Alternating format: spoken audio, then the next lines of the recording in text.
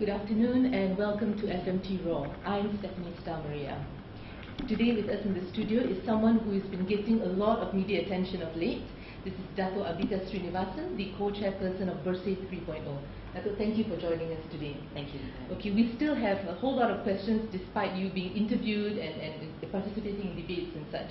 And you too can ask Dato' Ambiga your questions via Facebook or Twitter. The hashtag is FMT Raw.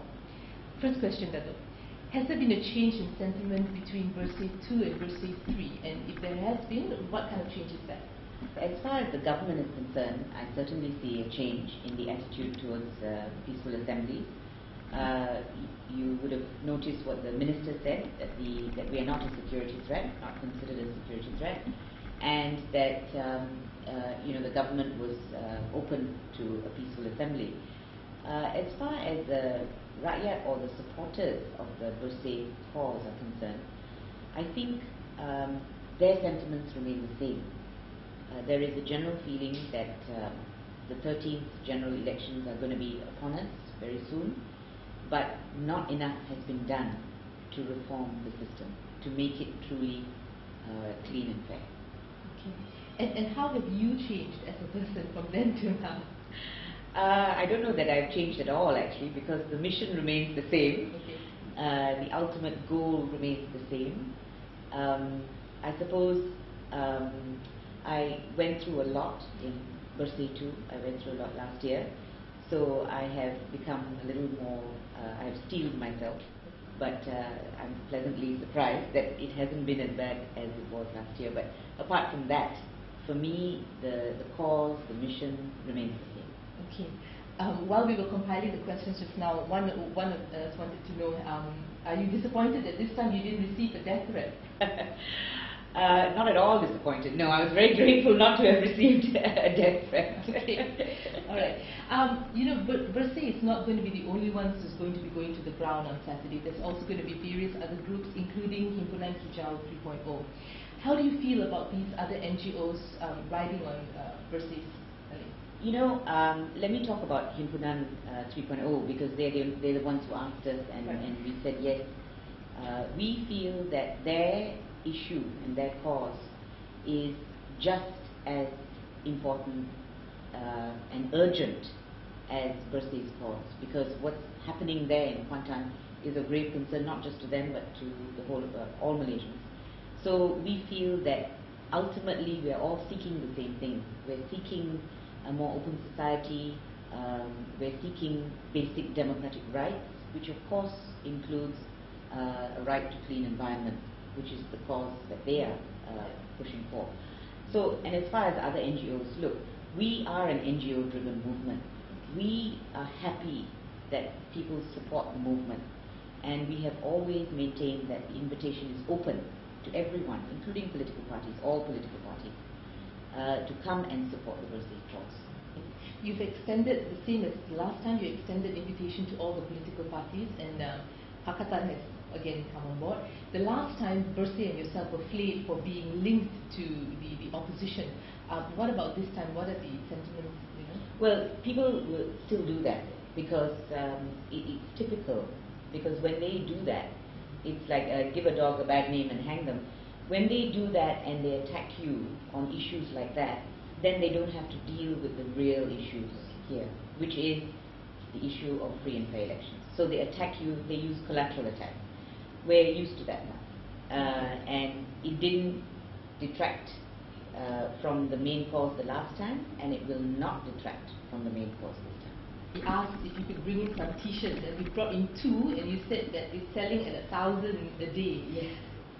Does that mean that we could possibly reach that 500,000 mark? Well, you never know. Well, we said 500,000 worldwide. When I say per day, every time we get, it takes 2-3 days to get an order through. But it's just that we just don't have enough. And it's not just us that's selling it, the people who are selling it out there, which is fine with us. So yes, I think whether people are going to be out there with us, they are there with us in spirit. I'm telling you, it is unbelievable what we're seeing. We have over 70 countries internationally who are taking part, and last time it was 32. So I think there's a big jump this time in the number of supporters that we can see. Okay. Speaking of number of supporters now, we've heard an allegation that Bersih is actually paying people to turn up for the rally on Saturday.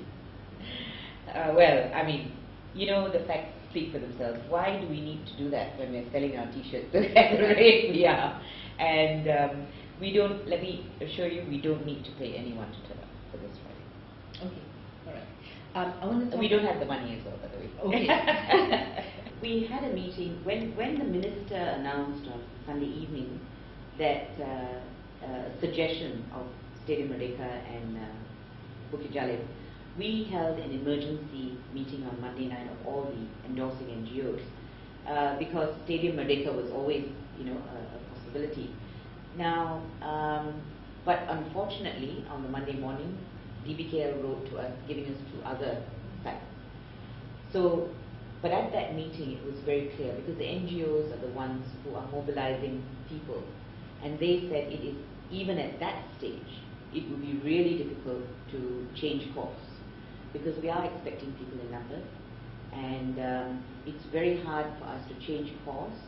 And we said to the mayor that we thought it would create more chaos if you changed it now, because people will go to both places, and it will become even more difficult for them to handle. So in our view, if Monday night or Tuesday was already too late, certainly when the offer was made by DBKL yesterday, it would have been very difficult to change direction. Okay. One of the veteran DAP leaders, Tunku Abdul Aziz, he said today that, you know, the whole idea is to protest. Does it matter where the protesting is done? Well, to me, I mean, he's entitled to his view. He's also entitled to come or not come. And many people hold his views, so, you know, no issue with that. But we had actually chosen the location. Dataran Merdeka has significance. Apart from the historical significance, it is a public space, and the public have access to it all the time. It is a place that is very easy to get into and very easy to get out of. And actually, there will be less disruption because it's not that near, you know, places of business. I actually think there will be an upsurge of business in that area when you know, I mean, if you set up a stall selling ice water, you would still, you know, you would make money that day. So, but the point is this: it really there can be no objection to Dataran Merdeka, and we showed that DBKL had actually left Dataran Merdeka out even to private companies, and we gave a list of events. So what we cannot understand is why that is different from ours.